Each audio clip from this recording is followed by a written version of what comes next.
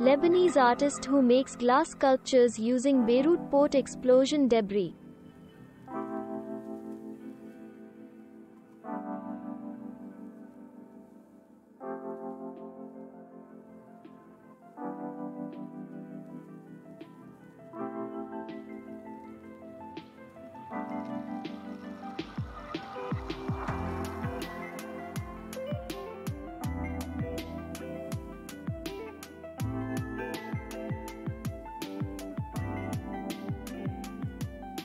Lebanese artist Sara Abou Mrad poses with her sculpture, made of shattered glass collected in the aftermath of the August 4th explosion at Beirut port, on August 30, 2020, at her studio in the Lebanese capital.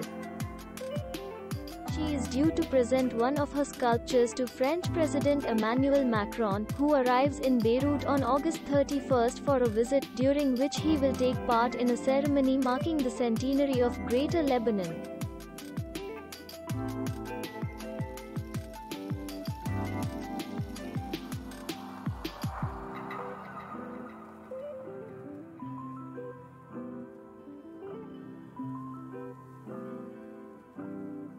The explosion on August 4th left 3,000 people homeless and caused $15 billion in direct damage, said the report issued on August 20th by the Presidency of Council of Ministers.